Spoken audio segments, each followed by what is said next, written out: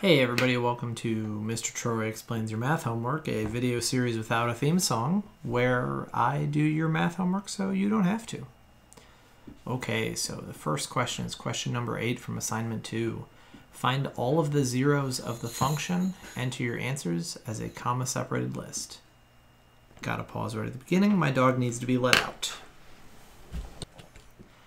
I informed my dog that that was bad timing, and she didn't apologize because she is a dog.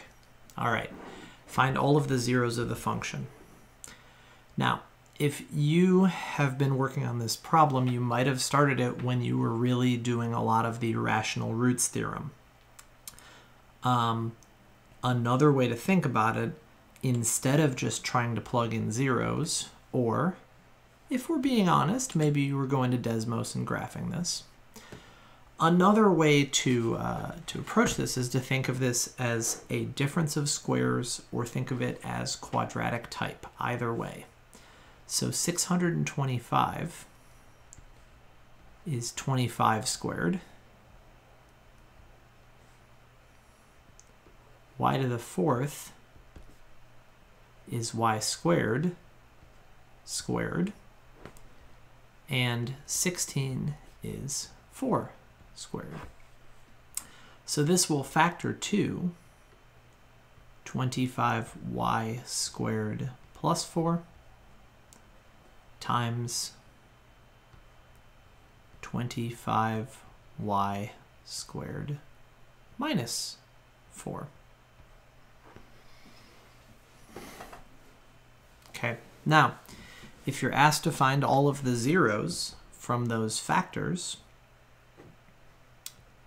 25y squared plus 4 equals 0 would give you y squared equals negative 4 25ths, or y equals plus or minus 2 fifths I. Same sort of deal over here, 25y squared minus 4 equals 0 give me y squared equals 4 25ths, or y equals plus or minus 2 fifths. Now, this approach has one slight drawback, and that's the second part of the problem asks you to write out the complete linear factorization. Now, one thing for starters, notice that this entire problem is in y, not in x. So I'm seeing a lot of people writing out y plus 2 fifths I times y minus 2 fifths I times y plus 2 fifths times y minus 2 fifths. Now the problem with this is that my lead coefficient is 625, and that is not what my lead coefficient would be here. So maybe a better approach to this would be to have continued factoring these. Factor them instead as 5y plus 2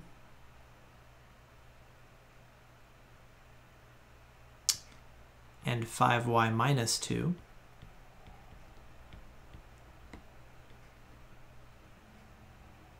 Perhaps it'd make a little bit more sense to put those over here.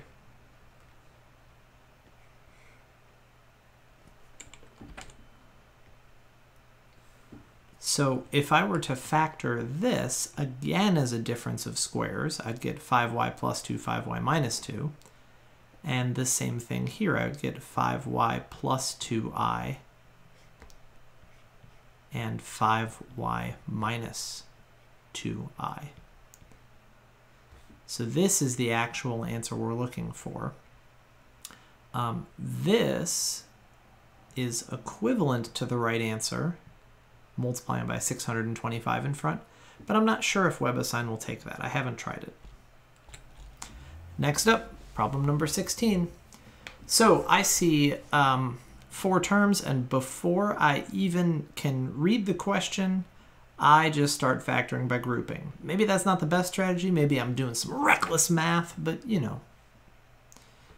So when I factor, I'm going to get 2x minus 9. And here, can factor out a plus 9, and I'm going to get a 2x minus 9. So x squared plus 9 times 2x minus 9. That's more of a factorization, so I might as well move that down here. The zeros would be plus or minus 3i and x equals 9 halves. Now, as a product of linear factors, I would have to turn that into x plus 3i times x minus 3i. Remember, you're thinking about this as a difference of squares. It's just since it's positive 9, you know, a sum of squares, then you need to involve the I. Now, use your factorization to determine, with an e, the x-intercepts of the function.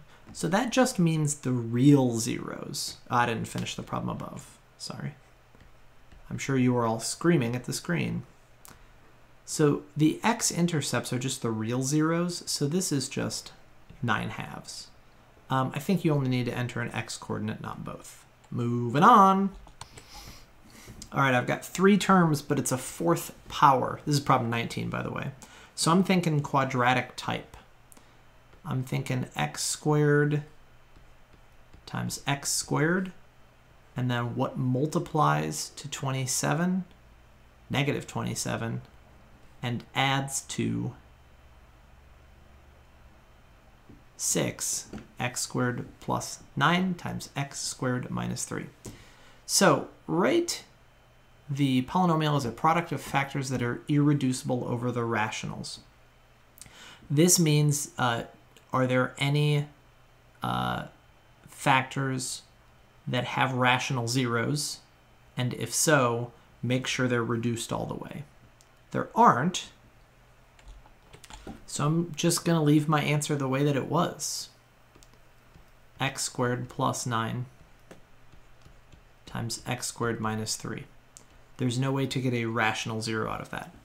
Now, linear and quadratic factors that are irreducible over the reals. This means what have real zeros? Well, this is going to have a real 0. Well, 2 of them, really. So I'm going to break that up. The x squared plus 9 is going to stay the same, but this is going to become x plus root 3 times x minus root 3. And then finally, just like in the last problem, as x plus 3i times x minus 3i times x plus root 3 times x minus root 3. And our final question is number 24. So 4th degree polynomial that has these zeros and also fulfills this solution point. Because I have real coefficients, that means my complex conjugates theorem is in play. So my 4th real 0 is negative I. So I've got x minus 1 times, x plus 1, oh boy, times x minus 3 times x plus I times x minus I. And I'm gonna, I don't know, set that equal to f of x.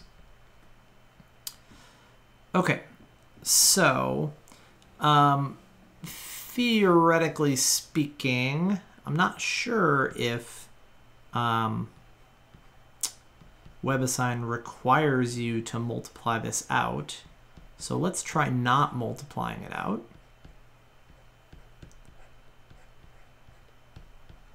But we need to plug in 1 and see what we get. So if we plug in 1, we get 2 times negative 2 times 1 plus I times 1 minus I. Okay, 1 plus I times 1 minus I, it's been a while since we've done this, is going to be 1 minus I squared, which is 2. So we're going to get 2 times negative 2 times 2. And that makes negative 8. So that's not what I want. So I have to multiply by negative 2 out front. And that's going to be my final answer. That keeps my zeros the same, because if you multiply 0 by something, it stays the same. But it's going to change all of the other points on my graph. It's going to reflect my graph. So instead of being at negative 8, it's going to be at positive 8, and then it's going to multiply by 2. So instead of being at positive 8, it's going to be at positive 16. All right, folks, hope that was helpful.